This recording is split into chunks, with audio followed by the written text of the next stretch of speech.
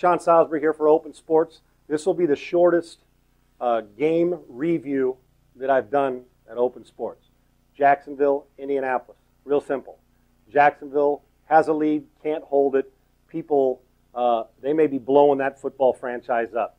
Not blowing them up as far as literally, but blowing up with changes. And it's too bad because Jack Del Rio is a hell of a coach, but something's not right. They forgot how to close games, and there is no excuse. And I'm sorry, but there's not underachieving team. Aside from the Chargers, football's most disappointing. And for the Colts, they know how to win, man. And all you got to say about them is when they're right, coach, Bob Sanders, quarterback, making plays, tight end.